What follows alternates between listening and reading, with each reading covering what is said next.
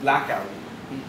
Danger Mouse in a garage mixes the Black Album and the White Album to create something called the Grey Album, right? And he produces like some 300 copies of this of the CD. And he gets a notice from the owners of the copyright of the White Album to say that he's an infringement of the Beatles. Now this became a pretty kind of a sore point for a number of people who thought this is insane. This is a David and Goliath scenario. This large kind of studio house suing this small DJ. So a protest called the Black Tuesday protest was set up online where 17 different websites mirrored the Grey Album. Within a month there were 1 million downloads of the Grey Album, effectively making him the biggest selling artist of that year, beating honorable people like Norah Jones and Britney Spears, right? So, but here is a scenario where technology and the internet does two things. It allows for a change in the way that music is created, but more importantly, it allows for a massive change in the way that music is distributed and kind of consumed. And that's where the licensing question kind of becomes important, because if one were to try to think of where the intersection between copyright and emerging business models kind of come together, one place where they come together is traditional licensing, right? So the owner of the copyright has a strict set of licenses which you are either allowed or not allowed to do certain things.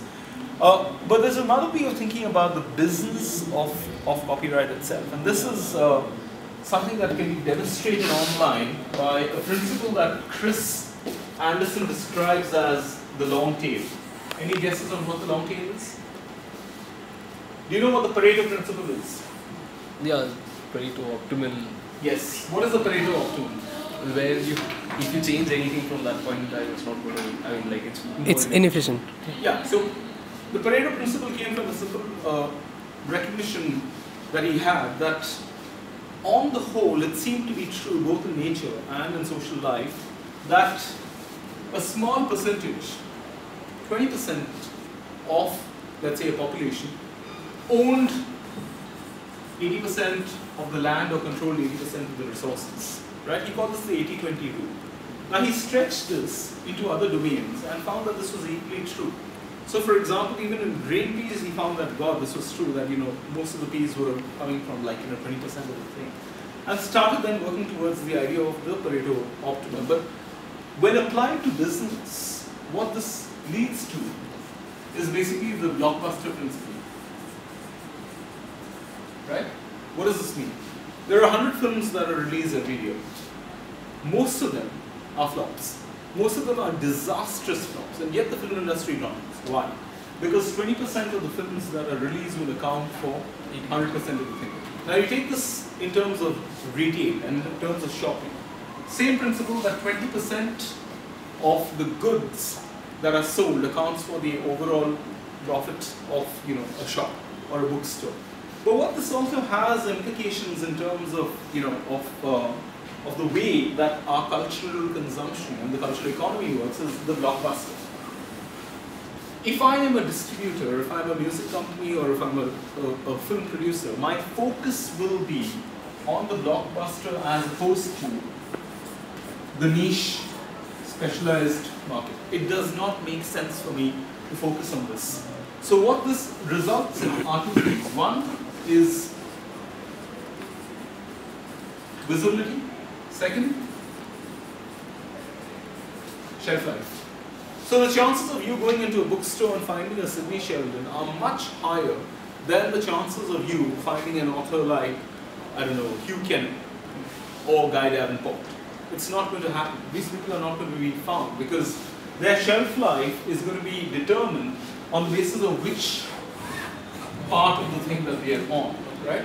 So what this increasingly results in terms of a concern for all of us is the homogenization of the world in terms of cultural consumption, right? Because if you start looking at this entire thing, you basically have a scenario of what is known as the very long and thin tail here. Now, Chris Anderson in his book, The Long Tail, says that the internet comes and does something very strange and very different.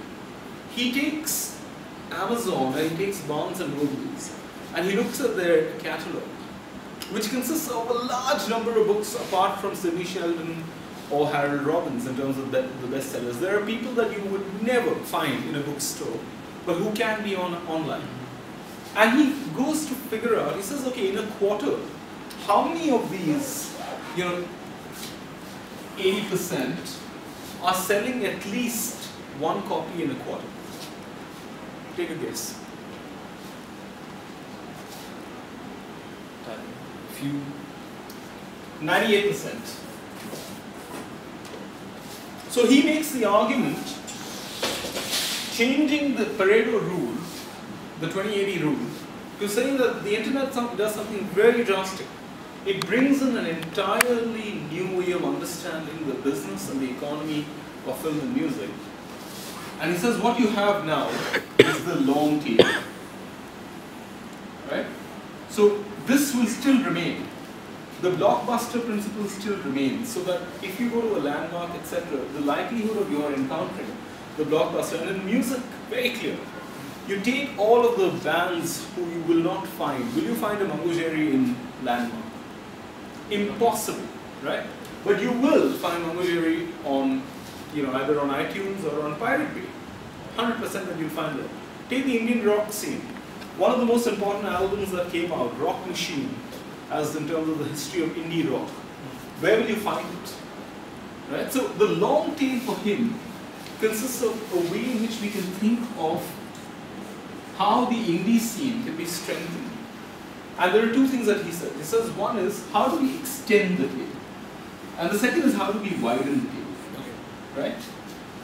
So his argument in some ways allows us to think about what kind of a licensing model works for what kind of business.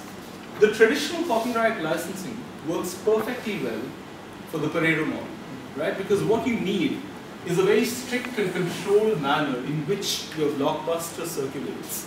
So if you take in film, there's something known as the windowing mechanism.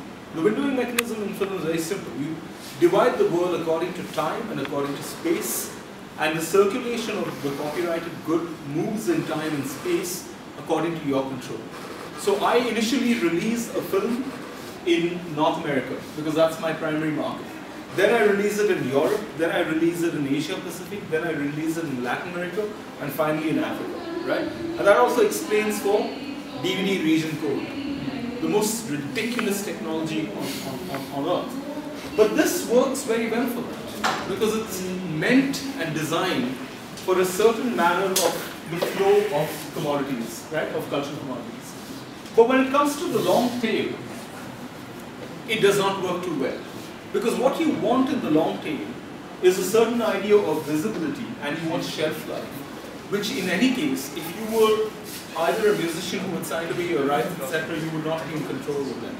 And that's really where the alternatives have started to emerge in terms of things like the Creative Commons, which act as ways in which you can actually imagine licensing out a cultural commodity with more control than you would have if you had assigned your rights. Just one kind of a legal thing to remember on assignment in India is that there is a protection inbuilt in the Indian Copyright Act for assignment, which is that if the assignee has not exercised their rights in 5 years, there is a right of reversion in section 19A, which allows you to, in a way, for the work to come back to you. Because this is a common complaint that a number of musicians have, which is that I signed my contract with a Sony, and after a while they found that it's not worth their while to distribute it. Now this was a very common problem in the 80s in India with ghazal singers. HMD at that point of time controlled 92% of the Indian market. Blockbuster principle, right? But all their revenue came only from a small 20% of their catalog, Hindi film songs, which meant that every other genre